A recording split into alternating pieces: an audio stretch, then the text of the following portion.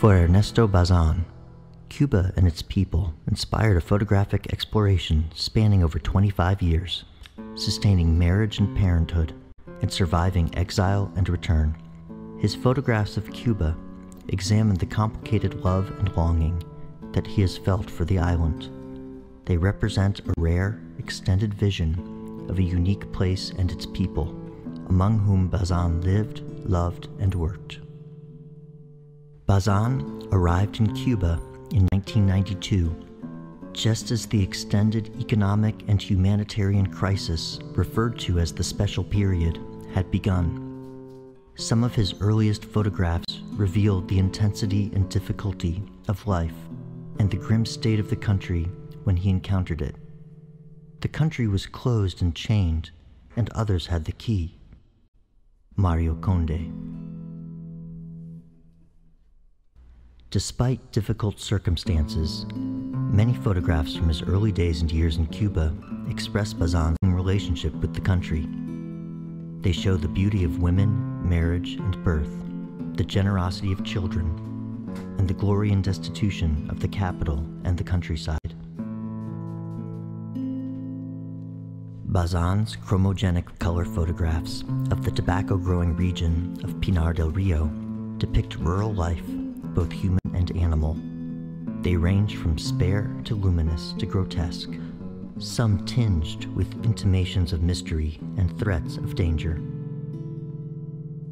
In 2001, Bazan began using a panoramic camera. Each resulting picture offers an epic poem to life in Cuba. The vast scope of these images reveals the startling juxtapositions and intriguing narratives of Cuban life that attracted Bazan and never released their grip.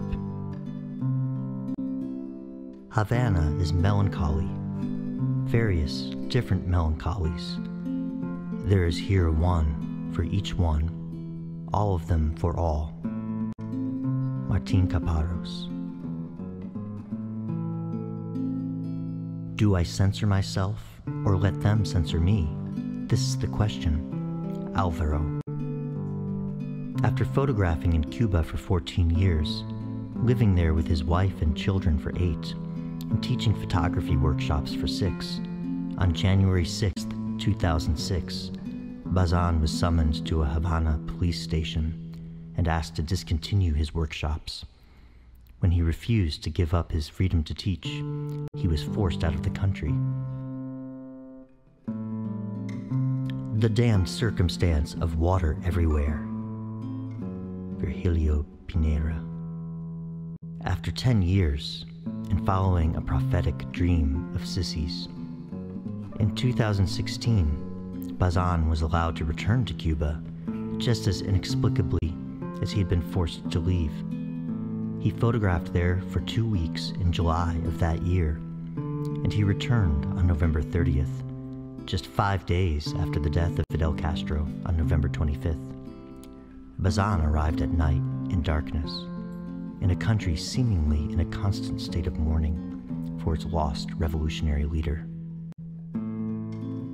Bazan's recent Cuba photographs present the humanity and the threat of complicated political figures Che Guevara and Fidel Castro. Moreover, they highlight the contrast and ambiguity Bazan encountered upon his return to Cuba.